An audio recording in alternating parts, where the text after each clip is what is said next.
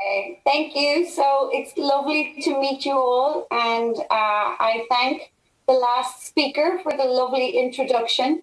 My name is Lizzie Smyth. I am a medical oncologist. I'm based in Cambridge in the UK. My focus is on GI tumours, but predominantly stomach cancer. So today I have the opportunity to talk about modern approaches to the treatment of advanced gastric cancer after second line.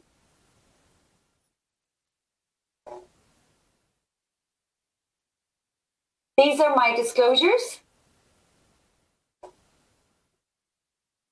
So what do we know about gastric cancer? Well, gastric cancer and esophageal cancer together make up the fourth most common cancer worldwide. This is a very aggressive disease. 2/3 of patients present with cancer that is not resectable and cannot have curative surgery in Western countries. And because of this, in Europe, only 25% of patients are long-term survivors from stomach or esophageal cancer. And in fact, together, stomach and esophageal cancer are the second most common cause of cancer death worldwide. And until last year, there were no EMA-approved options for third-line treatment. So this will be the focus of the current presentation. To begin, what do we know about treatment in the first line? Well, these are the ESMO guidelines for advanced gastric cancer. We know that chemotherapy improves survival and quality of life for patients with advanced disease. Our usual standard of care is chemotherapy with a platinum and fluoropyrimidine doublet, or rarely 3 drugs, a triplet. We know that oxaliplatin is equivalent to cisplatin in effectiveness, but oxaliplatin is safer and probably better for older patients. We know that capecitabine is equivalent to infused 5-FU, but with more hand-foot syndrome. And unfortunately, we know that median overall survival for patients with advanced gastroesophageal cancer, even in clinical trials, is less than 1 year. What do we do second line for our patients with advanced gastric cancer? Our standards of care for chemotherapy are either paclitaxel or irinotecan. These are based on a British trial, Cougar-2, or a Korean trial. We know that ramucirumab monotherapy has equal efficacy to chemotherapy in this setting. However, the best treatment, if ramucirumab is licensed, is paclitaxel and ramucirumab, which improves response rates and overall survival compared to ramucirumab alone. However, response rates or overall survival benefit from any treatment is modest. Overall survival is around 6 months for chemotherapy, maybe 8 to 9 months for combination of ramucirumab and paclitaxel. And this is where we were before third-line therapies in the past few years. So this is the first question for the audience. The question is, what is your preferred treatment for third-line gastric cancer? Is it no treatment? And I think this would have been a choice before because we did not have any level 1 evidence to support treatment. Would you prefer irinotecan or FOLFIRI? Some of the patients in the Asian Korean trial, the trial of Kang, had third-line irinotecan, so this is the justification for this. Do you prefer trifluridine tipuracil? Or do you prefer immunotherapy with an anti-PD-1, which was nicely discussed in the last talk? The considerations would be nivolumab or pembrolizumab. Or lastly, do you prefer to do something else that is not listed here? So I think that the moderators will tell me the answer to the audience score here. Do you have the answer? Would you prefer me to talk for a little bit longer? I would Нет, say нет, that мы уже видим результаты на экране. Irinotecan chemotherapy, and that because that was based on the data in very few patients, 27 patients that were in the Korean trial, and that was the randomized data to support that. But we know that the response rates are not too high, and so the confidence in how that was low. I see you might have some answers. Да, появились ответы, уже проголосовали. Everybody voted. You can see on the screen their votes of our viewers. Да. I see it very small, but it seems to me that the highest vote was for immunotherapy. Is that correct? Да, это верно. Большинство зрителей. You are right. 72% they decided immunotherapy. Interested to find out, and maybe your last speaker, you can tell me the answer. Is immunotherapy available for patients with advanced gastric cancer in Russia? Да, на сегодняшний день иммунотерапия зарегистрирована. Yes, the immunotherapy is registered after 2 lines of treatment for patients with MSI. Because you know. Я хотела еще добавить хорошую переносимость лечения. Слышали, да, мой комментарий? Вот я...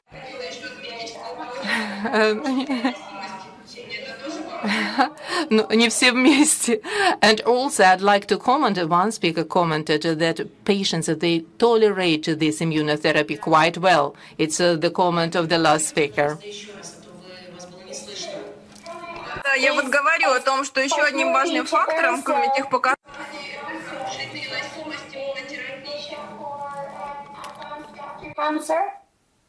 Мы теперь прослушали вопрос. Можно ли повторить еще раз вопрос? Could you repeat the question, Elizabeth, once again? Is the trifluridine tibiracil licensed? На сегодняшний день трифлюоридин тиберацил Российской Федерации пока для рака желудка. Unfortunately, for the time being, these 2 medications they haven't been registered for the Russian Federation. Aware of the difference in the registration, so this is perhaps да, мы ждем регистрации, но пока это только в процессе. Да. В эфире получается, что вы говорите вдвоем.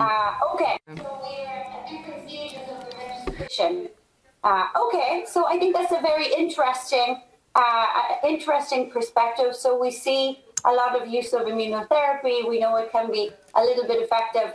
And we don't see a lot of use of chemotherapy because maybe the registration is not done yet. So that's good to know. So I think I can go on and speak about the other treatments. So I think it's important when we consider third-line treatment for gastric cancer, how many patients will we treat? So these are data from Italy and the US and America showing how many patients in normal clinical practice can have second and third line treatment. And I think it's remarkable how consistent these data are. About 40% of patients have second line treatment and about maybe less than 20% have third line treatment. So when we consider there are many gastric cancer patients, this is still a lot of patients, but also we should consider that perhaps now that we have more effective second-line treatments, that the proportion of patients who have third-line treatment will increase because we need to maintain fitness into the third line of treatment. So over the past number of years, there have been 4 trials which have addressed treatment in chemorefractory gastric cancer. The first 3 here are immunotherapy trials. Attraction 3, I think, was 2 was discussed by your previous speaker very nicely, and so it was a randomized trial of nivolumab in Asian gastric cancer patients, positive for an OS benefit. Pembrolizumab was examined in a phase 2 non-randomized trial. Primary endpoint OR. This was a global trial. We had a negative trial for immunotherapy in Javelin 300. and when it was compared to chemotherapy. And finally, we have the TAGS trial, which is a phase 3 randomized trial comparing trifluridine tabiracil to placebo, an international trial, and it was positive for an OS benefit. So, in fact, TAGS is the only global phase 3 trial to demonstrate a treatment effect, a treatment benefit for patients with gastric cancer. But I will discuss some of these in a little more detail now. So the Attraction 2 trial was the first trial which showed a benefit in advanced gastric cancer for immunotherapy. This was a game-changing trial. Patients with chemorefractory gastric cancer were randomized to either nivolumab or placebo. The primary endpoint of the study was overall survival. And so this was an Asian gastric cancer trial, patients only from Japan, South Korea, Taiwan. And this was a very heavily pretreated population. You can see most have 3 or 4 lines of prior treatment. And because it's an Asian study, it was predominantly gastric cancer patients. So how effective is nivolumab in chemorefractory gastric cancer? The response rate is modest. It's 12%. We see responses in PD-L1 positive and negative patients, but more patients benefit than those who have a RECIST response. And this translated into an overall survival benefit of a 38% reduction in the risk of death. More importantly, the effect is at the tail of the curve. So an improvement in 1 year survival, doubling 12% to 27%, and also doubling of 2 year survival. So we see this long-term benefit in selected patients. So this was a practice-changing trial, but we know that, when we compare gastric cancer to the very immunogenic cancers like melanoma or lung cancer, that the survival benefit is somewhat less than we see for those cancers. Although this is a very important trial, the benefit is modest.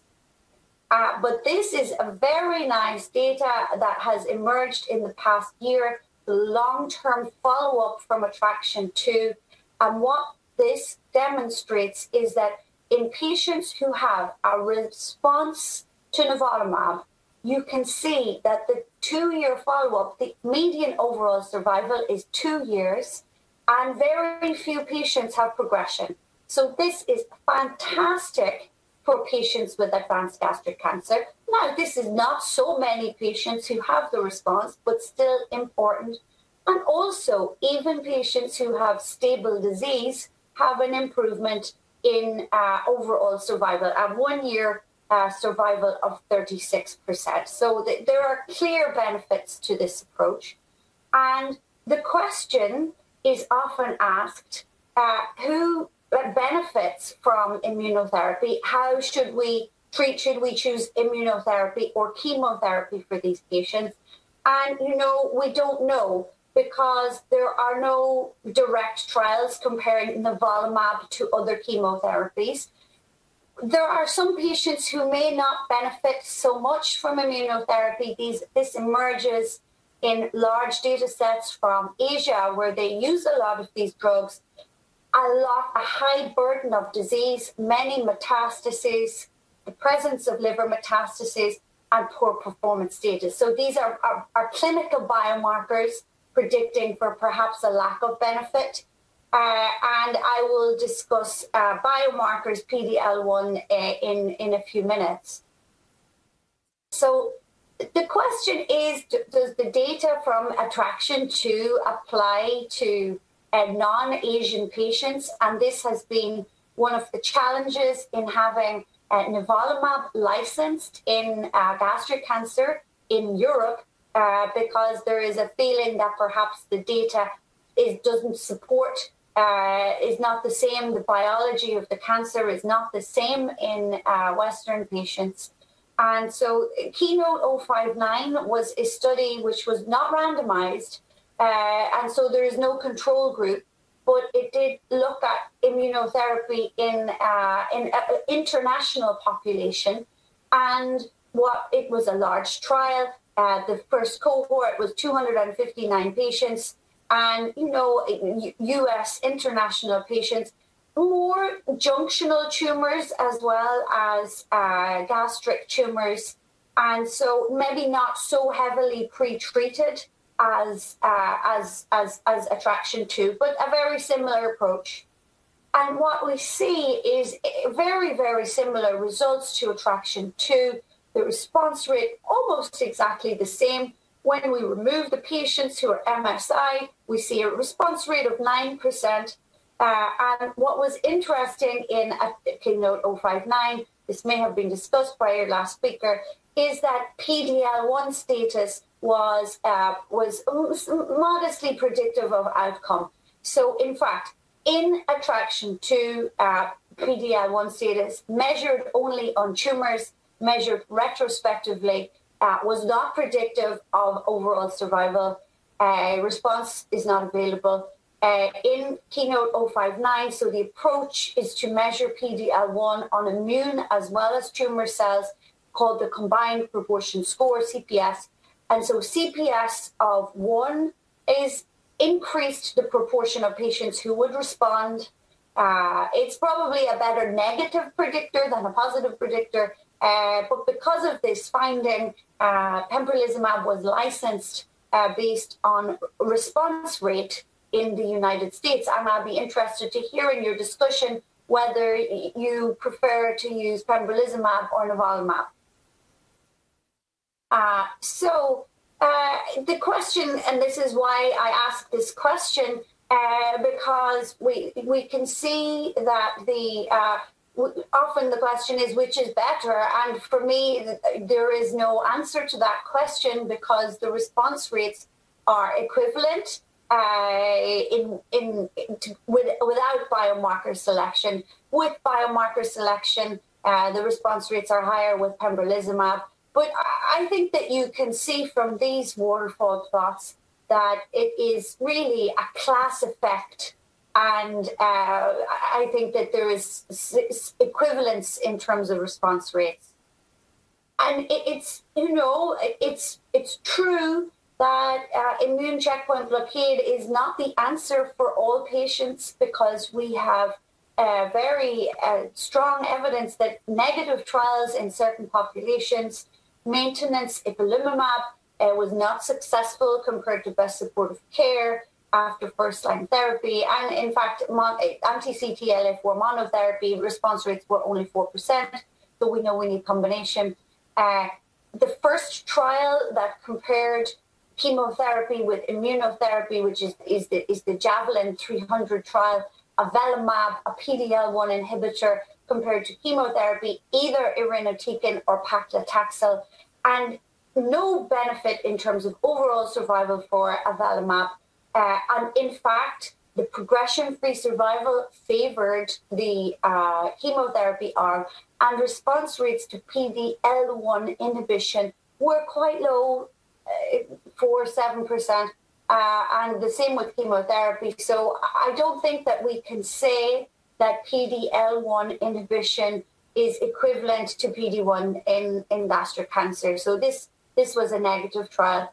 And even we know when we enrich for immune checkpoint sensitivity to immune checkpoint blockade with PD-L1 in the second-line setting, Keynote 061, this was a negative trial. So, the benefit is there, but it is limited to selected patients. And the question is, how do we best select these patients for treatment? And I revert to a summary of the data. If we compare the third-line trials for nivolumab and pembrolizumab, response rates are equivalent, about 10 or 12%, and overall survival, median overall survival, is in the order of 5 or 6 months. And again, we look at the data in support of PD-L1 staining only for pembrolizumab, not needed for nivolumab. You can see that PD-L1 positivity increases response rates by 15%. But you see, there is no evidence of an effect on progression-free survival or overall survival. So this is not PD-L1 staining with a CPS of 1 is not a particularly strong enrichment biomarker for efficacy from pembrolizumab. And the other biomarkers which are important, which I think discussed with your last speaker too, again, these have not been assessed in chemo-refractory gastric cancer, but I feel that we should touch on them. I mean, MSI is very important to test for all gastric cancer patients, even at diagnosis if they have operable cancer. And there is a clear benefit from immune checkpoint blockade in MSI cancers. We know this is few patients, 5% in metastatic disease, but the response rates in KEYNOTE-059 were 50-60%. And we know that looking at this data from KEYNOTE-061, a profound benefit compared to chemotherapy for pembrolizumab. So if we have an MSI high tumor, they should be treated with immune checkpoint blockade. If it's available, it's better than chemotherapy. If we look at higher levels of PD-L1 staining, this is a better predictor of outcome. I mean, the response rates are significantly better in the second line and the first line trials. However, in the chemo-refractory setting, we don't need to say that patients are PD-L1 high expressors because we can just use PD-L1 CPS 10. But to be honest, higher is better. Higher is always better. And other biomarkers that have been examined include gene expression signatures, and so the higher level of T cell infiltration of the tumor is associated with a higher response. This is a research tool. This is not something which is used in clinical practice. So interesting, but this is not something we use in the clinic. And so what is emerging as a good biomarker has not been examined in chemo-refractory patients yet is tumor mutation burden. So we know that this is a good predictor of benefit, but even in non-MSI high patients. So I think that they have now examined this in KEYNOTE-061, which was the second line trial, a negative trial for pembrolizumab. If we look at tumor mutation burden using two different methodologies, the first is whole exome sequencing, a research tool.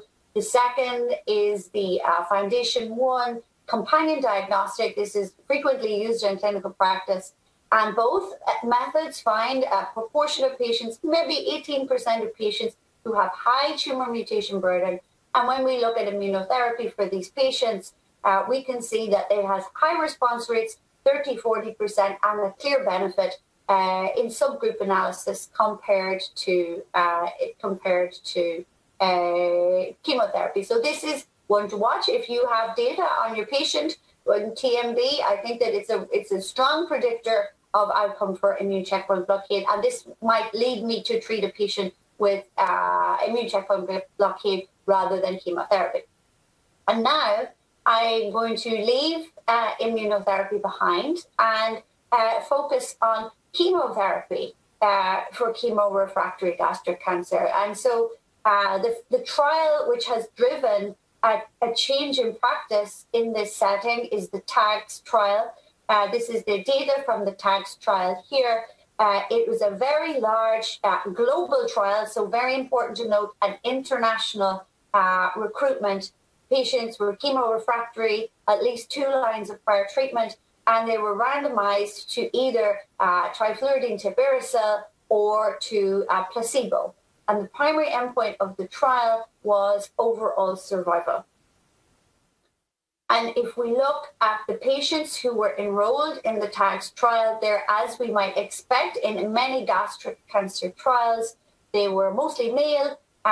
We see here that recruitment in Japan was capped at 14%. So we know that these data are reliable for patients outside of Asia. and mostly gastric cancer patients, but 1/3 junctional cancer patients. So what I see is junctional cancers, but I would imagine that perhaps in Russia, as we go east, we see more gastric cancers. So about half the patients had a prior gastrectomy, and they were heavily, they had heavy disease burden. You can see that, half of patients had 3 or more disease sites. So these patients had a lot of cancer. And so this is the take-home message from the TAGS trial. Primary endpoint was overall survival, and there was an improvement in overall survival of 2.1 months for patients who were treated with trifluridine tibiracil, a 31% reduction in the risk of death overall, and also an improvement in 12-month survival. So it increased from 13 to 21%. So this was level 1 evidence for the first time for the benefit of chemotherapy in chemorefractory gastric cancer. And the progression-free survival, is statistically significant. If we look at the median, it's clinically not so impressive, perhaps. But I think what's important here is the 6-month PFS is improved, more than doubled from 6% to 15%. So there are patients here who are not progressing, and the median does not capture that. I think this is important for patient symptom control, and this is perhaps something that is where chemotherapy is a little stronger than immunotherapy. And there have been many detailed analysis performed on the TAGS trial, and this is looking at time to deterioration in performance status. So this is an important metric. How long can I keep my patient well for doing what they want to do? And so there was a 2-month benefit in terms of deterioration to ECOG-2 performance status. I think that for most GI oncologists, the toxicity of trifluridine tibiracil is well known. I also treat colorectal cancer in addition to gastric cancer, so I'm very familiar, as I'm sure many of you are. If you're not familiar, this is a very well-tolerated drug. It doesn't cause many side effects. So, in fact, if you look at the toxicity of the drug compared to placebo, they're almost equivalent. So most of these side effects are due to the cancer, maybe a very slight increase in diarrhea, but the diarrhea is not severe. So, so sometimes I think trifluridine tibiracil, it causes I advise my patients, it causes some degree of upset stomach perhaps, but it doesn't have a lot of side effects. And this is really important for maintaining quality of life in the in chemorefractory patients, in patients who have a limited time, a limited prognosis. In terms of hematological toxicity, I think that we can see some neutropenia.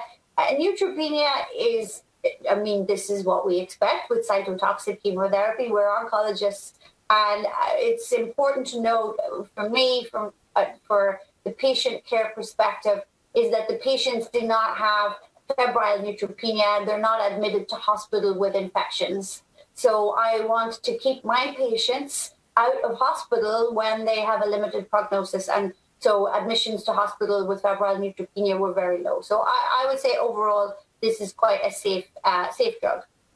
So importantly, the quality of life was very important and measured here and presented by my colleague Maria previously. So you can see that the quality of life was not worse for patients who were treated with chemotherapy with trifluridine tibiracil. And in fact, there was no change in quality of life for patients who were treated with drugs. So I think that's important. So in terms of toxicity and the effect of a treatment on quality of life, it did not disimprove their quality of life. So this is good because we expect almost quality of life to decrease over time as the disease progresses, and this was not observed. So this is good news for patients. So in summary, the quality of life was preserved for all patients, and importantly, on some metrics like time to deterioration of global health, the chemotherapy was improved.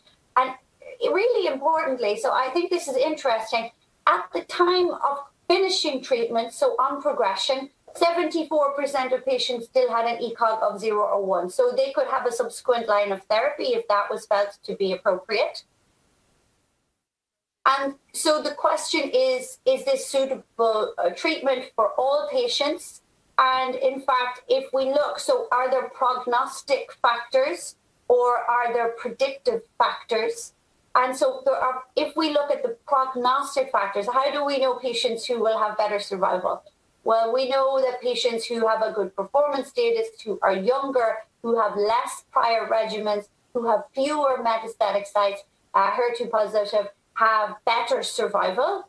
And when we adjust the survival outcomes for these prognostic factors, there's a benefit for all patients. So including, I think it's important, including, outside Asia, including, interestingly, important here, the junctional and gastric, both the same, and also a number of prior regimens.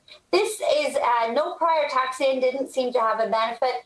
I can't understand this. This is a very small group of patients, and I think that the confidence intervals are wide. I think this is probably a chance occurrence. So we can say that the effect is beneficial for all patients.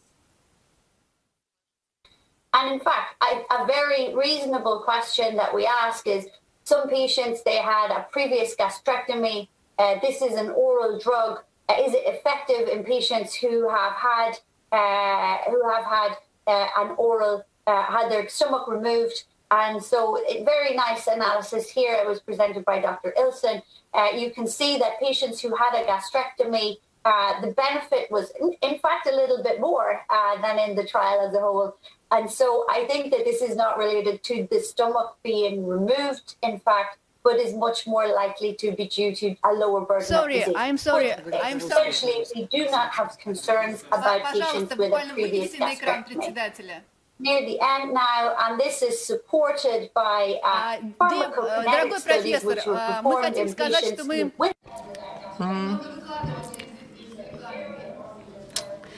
Dear Professor, unfortunately the time is very tight and we are lagging behind. Sorry. Could we start voting? Could we start voting now? Because we are lagging behind the time and the time frame is very tight.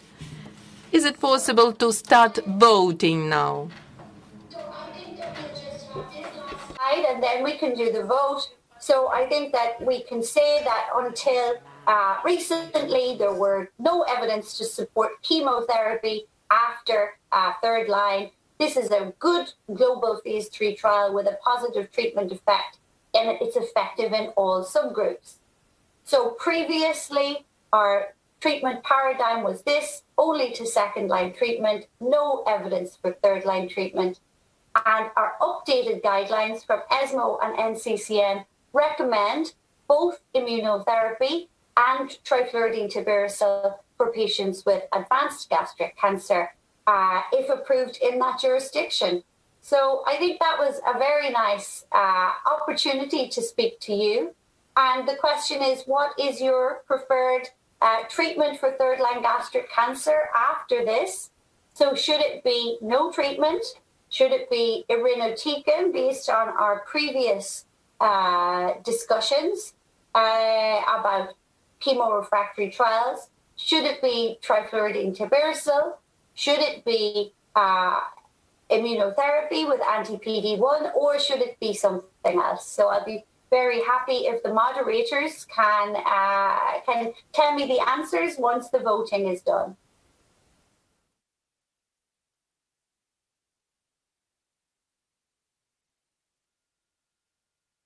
So I think we just need to wait for a few minutes for the voting to be done. I'm very interested to see what the treatment, if anything changed.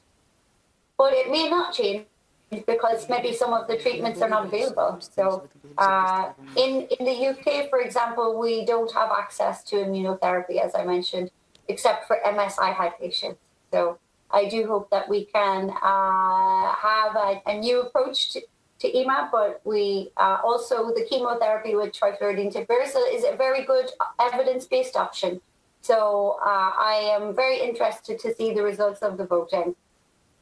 Дорогой профессор, Dear Professor, dear Elizabeth, we will comment the results that we received. For the third option, trifluridine tipiracil, 25%, because unfortunately in the Russian Federation this medication is not registered. Preference is given to the combination immunotherapy. But since trifluridine and they have the brilliant evidence-based base, our oncologists will be given a good option to treat patients with the metastatic gastric cancer. 20% for trifluridine and tipiracil. I think that's really fantastic. I think that, you know, we're all trying our best to help our gastric cancer patients, and no matter what option we choose, you know, I think that we have an evidence base for everything, and increasing the number of treatments that patients can have is always good. So I think that having more options is the best. I'm very glad that I could do some discussions today around the effectiveness both of immunotherapy and chemotherapy. And I think that we use our clinical judgment and also the availability to try and help patients. Любовь Юрьевна, подведите тогда. Любовь, could you summarize the presentation of the professor? Dear colleagues, I'd like to point out that Lancerf medication should be given in case of colorectal cancer, but we have the experience to use this medication within the clinical trial in case of CRC. It's well tolerated, and we received a very good clinical results in patients suffering from CRC. And I think this medication will work well in patients suffering from gastric cancer. It's not just a fluorine-containing medication. It's a combination of two drugs, and I think it's our future. Thank you, dear Professor. It's your opinion is very important to Russian oncologists, so we have followed up your developments and achievements, and we are very thankful that you have found the time for Russian oncologists. We continue our work.